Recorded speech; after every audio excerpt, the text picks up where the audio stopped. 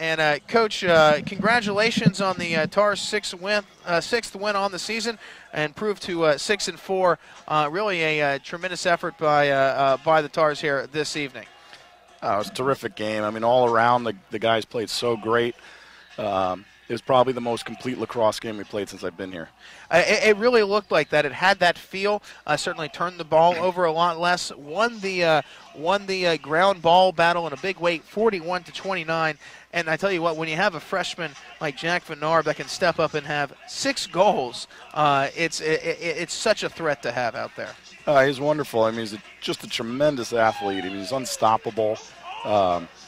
He's an all-conference player. There's no doubt about it. And he really stepped up tonight. He wanted to win this game. He told me about it beforehand, and it's fun to watch young people make a prediction and then follow through with it.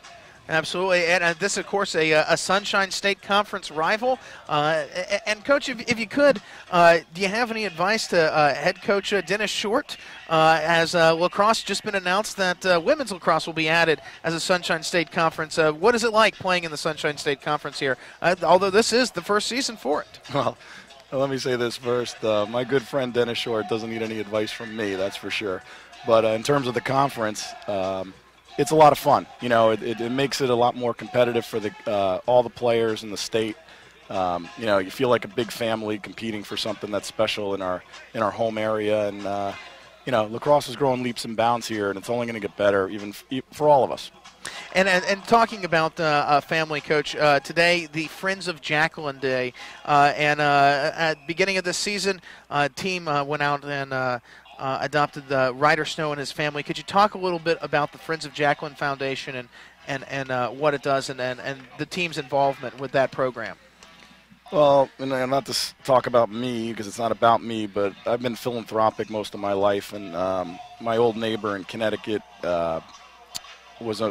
their son is a member of the Friends of Jacqueline Foundation with the Fairfield University men's lacrosse team, and it was through them before I moved down here that I applied to adopt a young boy who has medical problems and try to make a difference in their life. And it took 3 years for the application to go through, but it happened this year. And the message is that life isn't that easy, and it can creep up on us. And if you can make a difference in anybody's lives, but especially a little boy's life, it's very special. And I also think it's good for my young men here to, see the other side.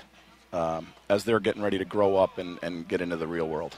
Well, Coach, I want to thank you for making that application, and really a beautiful scene here and a great night for Rollins College lacrosse, both on and off the field.